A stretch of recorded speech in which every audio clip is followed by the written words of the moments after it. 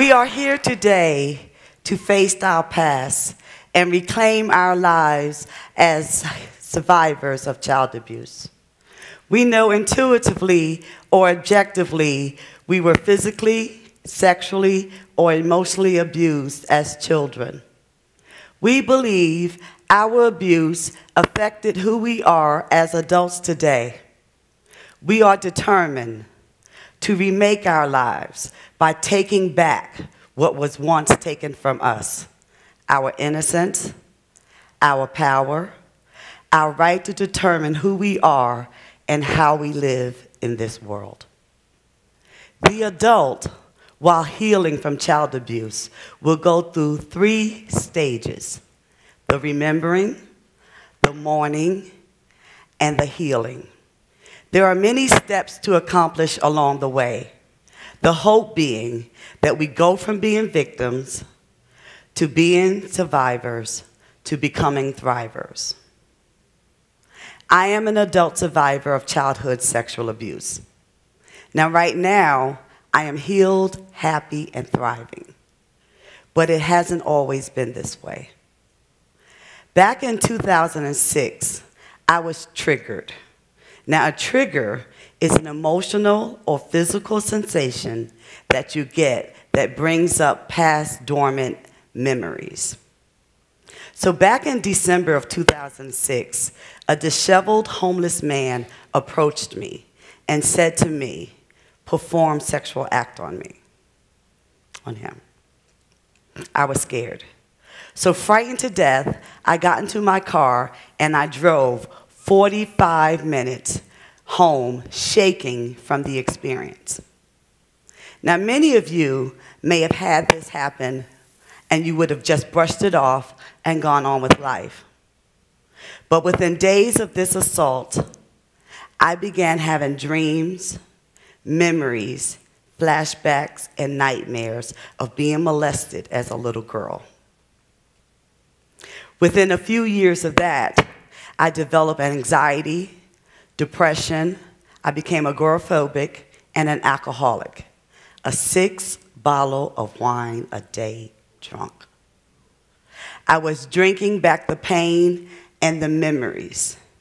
I was a mess and devastated by the reoccurring thoughts and feeling once again a victim. By 2010, I was suicidal. Now, I only have a little while with you today, so it's difficult in that amount of time to describe how horrible it is for a survivor to remember the abuse and to feel once again violated, isolated, and alone.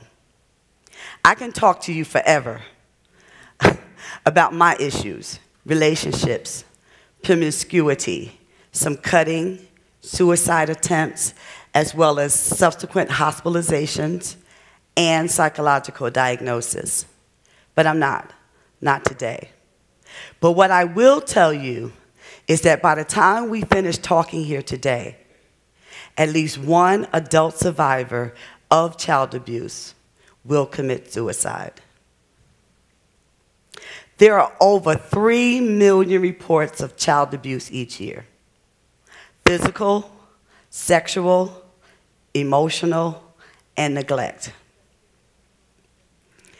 Now, when I talk about sexual abuse, I'm including being touched, inappropriate, non-consensual sex, online predators, as well as seeing any kind of pornographic images as a child. So what happens to these abused children when they grow up? Well, in jail.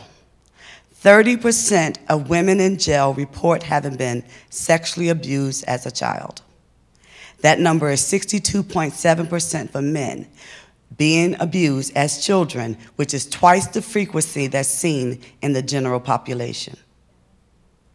60% of survivors in drug rehab programs have reported being abused as children. And psychological damages. 80% of 21-year-olds who were abused as children have met the criteria for at least one psychological disorder. Now, some sexually abused children grow up to be sexual predators.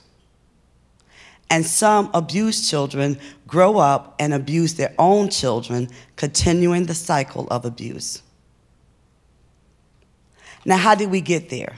How did we wind up in those circumstances? Well, there's a stigma. And because there's a stigma, we don't tell you. And because we don't tell, you may think this is not happening in your world. But the adult survivors are living with the pain and the guilt and the shame. They are internalizing it, questioning, why did this happen to us? Wondering why no one helped us, and living our lives with the devastation and impact the abuse has had on our lives. Now, you know what it's like. You go and tell someone some sad, dark, secret, or devastating news, and they say to you, oh, it'll be okay. Time heals all wounds. Or they act as if you're supposed to just pull yourself up by your bootstraps and move on. Well, back when I was 13, the summer when I was 13, nature called and I became a woman. So I went into my aunt's room, unsure of what was going on, and I shared with her. And she gave me the sex talk. And when she finished, I said, then so-and-so, so-and-so, and so-and-so had sex with me when I was a little girl. And this favorite aunt of mine said to me, girl, you don't go around telling folks stuff like that. You keep that to yourself. And that's what I did. I kept the secret. Now, not all adult survivors are in jail, on drugs, beating or molesting their children. In fact, most often you will find us in your everyday life situation. We are your siblings, your co-workers, your close friends, your teachers, your doctors, and your neighbors. We come from a diverse background of race, gender, nationality, religion, and socioeconomic status. We are you. The thing that most adult survivors have in common is that we just want to heal. Oftentimes, it takes a trigger to happen in the adult life, and it all comes rushing back. A jingling of a key, a smell, a sensation. And some of us would go and Google adult survivors of child abuse, child sex survivor, seek a therapist, or have the therapist refer to them as support group. That's what I did. I saw a therapist, I joined a support group, and I did the work. In fact, I started a support group in Atlanta for adult survivors of child abuse, and I've been facilitating those meetings for 5 years.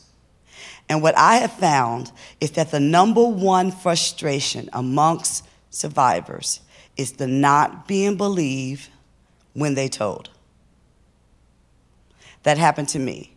A few years ago, I told, and I was not believed.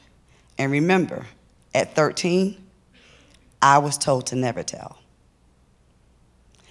So, oftentimes someone will bring you some issue or problem and they don't offer you a solution. Well, I'm not going to do that to you today. In fact, it's my intentions to have us on the same page, where you can look to your left, look to your right, behind you, and in front of you, and have a positive, powerful impact on another survivor's life. Since 1 in 4 girls, 1 in 6 boys will be abused by the age of 12, in a group of 5, this talk is about at least 1 or maybe 2 of us. So I want you to think about the adult survivor of child abuse that you know, or that you've suspected all along was abused. And if you are the survivor, I want you to think about yourself. Now, what support can you offer to the survivor? 5 things. First, believe the survivor. Believe the survivor.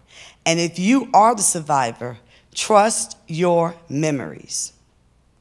Second, do not say, unless you also are a survivor of child abuse, that you know how they feel, because you don't. But what you can offer is this: it was not your fault. Third, become the love, the support, and compassion that all survivors deserve.